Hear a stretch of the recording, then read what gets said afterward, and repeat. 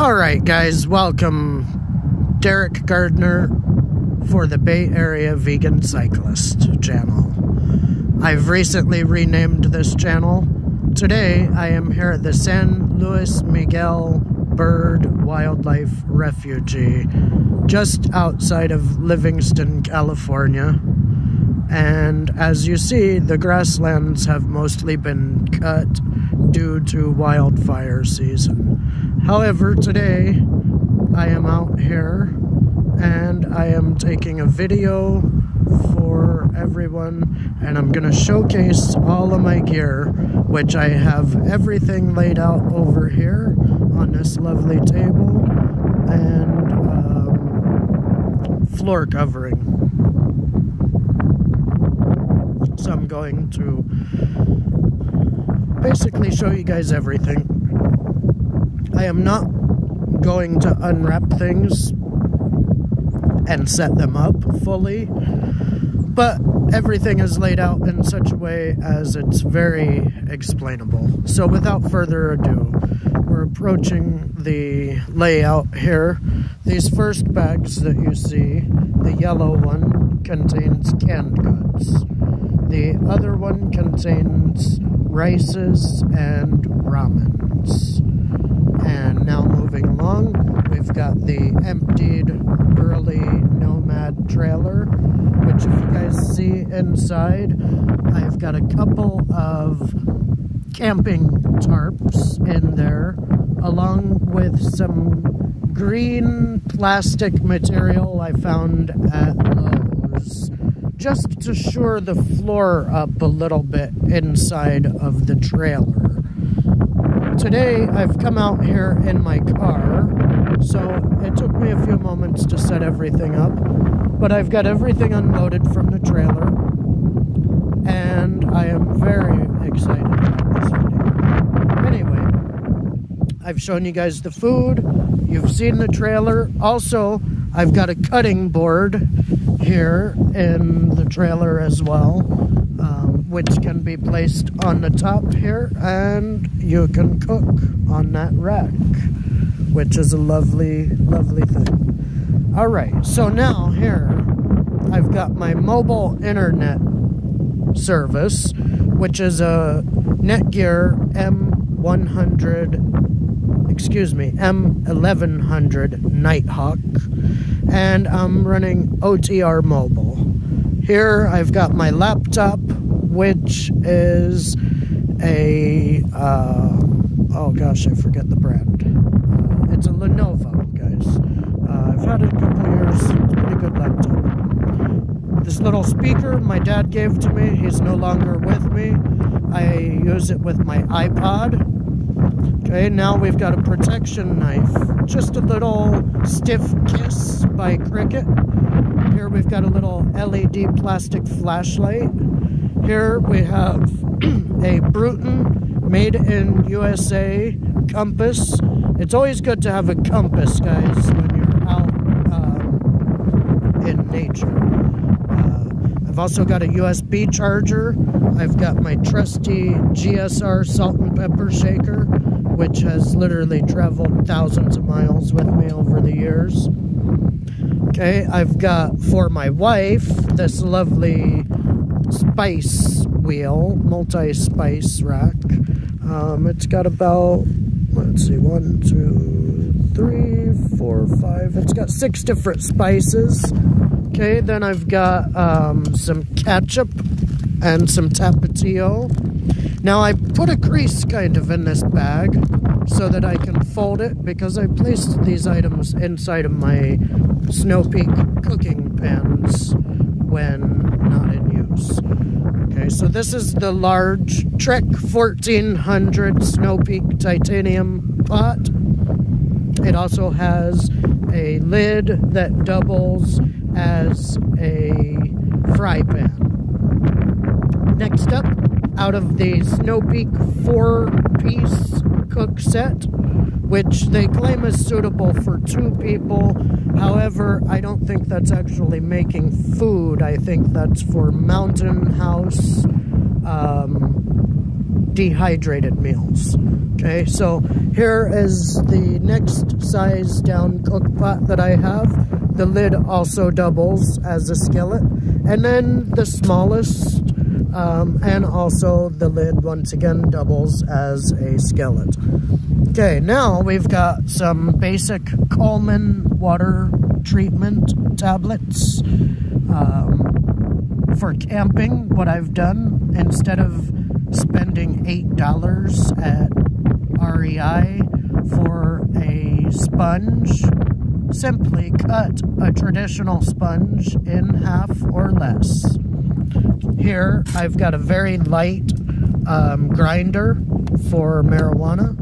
Here, I have a windscreen for cooking time. Okay, here, I've got Toke's titanium shot glasses. And there's a little bit of cash. I always keep a little bit of cash with me. The cool thing is, I'm just going to demonstrate this for a second. The shot glasses flip over on top of one another and hides your cash when they are stashed. Okay, here I've got a titanium bong. It's made by a company called Quiver, and it's called the Summit. And it's made specifically for bike packing and secondarily camping. Okay, here I've got some waterproof matches.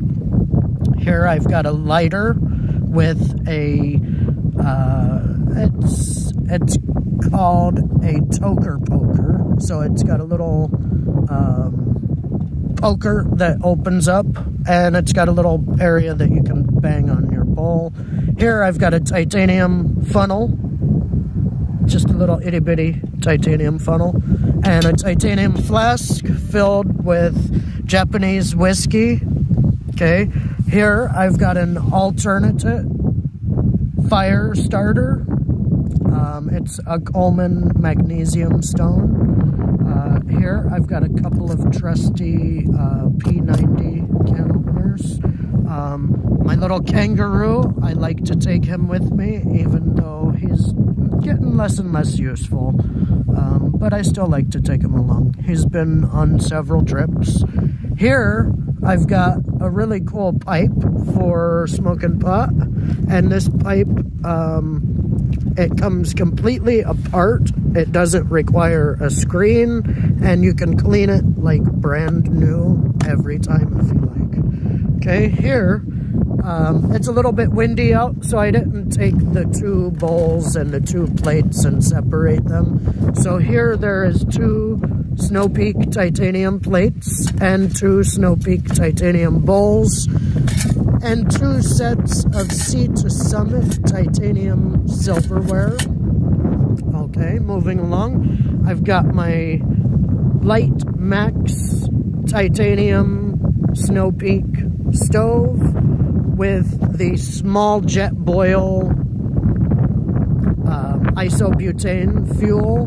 Here I've got a little silicone cover for a coffee when you're not drinking it, so bugs can't disturb your coffee. Okay, here I've got a basic kitchen utensil set for cooking. So there's tongs, there's a skillet, there's actually a measuring spoon. It's a kind of a cool little situation. Also, guys, I'd like to point out the fact I do not throw these caps away for the fuel, because you're going to reuse this every time when you put your stove away. Okay, here I've got some little, let's see, they're 25 milliliter bottles of extra virgin olive oil. Okay, here I've got a Snow Peak titanium 450 milliliter cup. That's about 15 ounces, I believe, 14 and a half, 15 ounces. Here I've got a Snow Peak titanium French press and another 450 milliliter titanium cup. I've also got organic Dr. Bronner's lavender hand sanitizer. The reason I choose lavender, guys. Not so much in the colder months when there's no mosquitoes around, but during summertime, there are mosquitoes, and mosquitoes don't like lavender. Okay, moving along. I've got Hello activated charcoal toothpaste tablets, kind of spacey, like an astronaut would use. It's kind of weird to chew up your toothpaste and then start to brush your teeth, but it does do the trick. Okay, here I've got a little glow light so that when nature calls. I've also got toilet paper. Now, guys, this isn't a whole roll, and I didn't go spend $5 on a camping roll of toilet paper. It all burns and degrades just the same. So you just bring about a third of a roll with you. I've got a little plastic trowel, nothing major. Chances are it's going to break at some point anyway, so $4 versus $20 for an aluminum one, much better option. Got some dude wipes for the wife and I. That also explains why you see 2 coffee cups, 2 plates, and 2 bowls, is because I travel with my wife. Okay, back here I've got a Thermacell lantern slash mosquito control unit and a trusty Coleman citronella candle, pine scented, and that covers the table, guys. So, backing up, I've got my trusty MSR dromedary water bladder, which has a slow drain valve as well as a fast fill valve. The little blue stuff sack, I'm not going to unwrap, but that contains things like mittens, gloves, scarves, sun sleeves, legs, etc. for cycling. Also in the old school San Francisco made chrome bag, I've got other personal items such as, let's just see, extra batteries, toothbrushes, air pumps, toothbrushes. I think I said that already. Got a little bit of everything in there. Charge wires. Now, guys, that's something that you definitely do not want to get caught without these days, is charge wires. Okay, next up, I've got my FlexLight Air chairs from REI. Now, a lot of people don't necessarily see the need to take a chair with them, but this chair is 1 pound packaged up. It fits in backpacks, and it fits in the bike trailer just perfectly. Once again, I've got 2 of them. One for myself, one for my wife. Now, these are pricey. They are $100 each at REI. But once again, comfort is going to make it so that you continue this endeavor of bike packing and or camping slash car camping or hiking or however you get there, guys, okay? Next up, MSR tent stake hammer.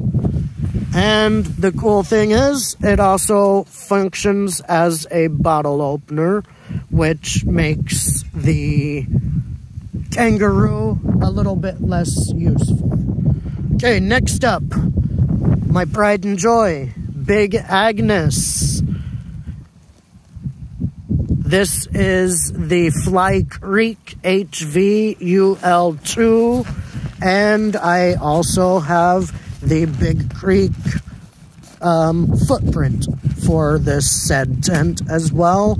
It also has the short stick poles, which can fit on your bike handlebars. You can fit these any position on your bike frame that you wish. I have the tent body, the fly, and the footprint, the stakes. I've also got the everything that you need in there, except for the hammer. I didn't want to scratch or rip any of the fabric.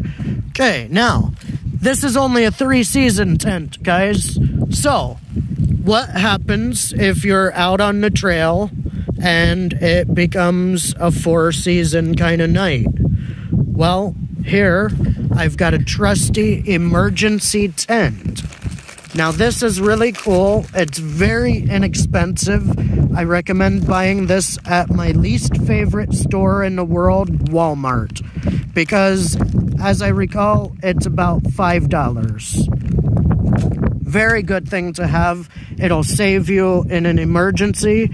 If need be, you simply drape it over your Big Agnes HVUL2 Fly Creek tent. Okay, now for added comfort, I've got Climate Extra Large Packable Pillows. These are the bee's knees. They've got a little X built into them, so it keeps your head centered at night. Very, very nice product to have. They are pricey. They're, as I recall, $25 each. And I've got one for myself, one for my wife. Now, getting to camping towels, okay? There are so many camping towels on the market, guys, that range in price from mild to wild, and you just wouldn't believe I had a camera fall here, guys, because of the wind.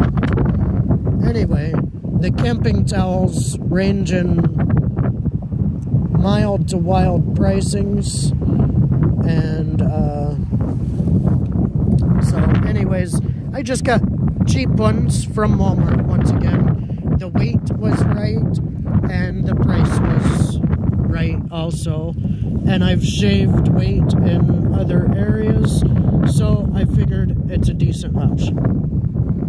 Sorry, I had to deal with the wind there for a minute. Okay, now, for extra comfort, so the wife cannot complain, I've got the Climate Versa blanket, which she can sit around in her chair and stay nice and warm. It's got snaps on all 4 corners and a foot box, and it weighs just 1 pound. Moving along, I've got the Climate V-Sheet Double, and this goes over the Climate Insulated Double V sleeping pad, which is 3 inches thick. It is not self-inflating. You do have to blow it up. However, it's got the included stuff sack, which doubles as an inflator. Simply roll it up and push the air into your sleeping pad. Also, you cannot overfill the sleeping pad, which is a wonderful thing. And then, the crown jewel of my collection. I've got the Climate KSB Double Sleeping Bag, which this Climate Double Sleeping Pad slides right into, and the V-sheet slides right over the sleeping pad and then into the sleeping bag. So, the sleeping bag is rated at 30 degrees. However, with the insulated sleeping pad and the V-sheet, I'm probably rated to about 20 degrees very comfortably. And then if you add this Versa blanket, which is exactly the same size as the top portion of the KSB Double Sleeping Bag. So you've added a lot of insulative qualities down to, I would guesstimate, around 0 degrees. Alright guys, thank you so much for watching my videos. It is starting to get windy, so I am going to cut my video a little bit short and and whatnot for right now. However, the wife and I might come out later this afternoon and do another video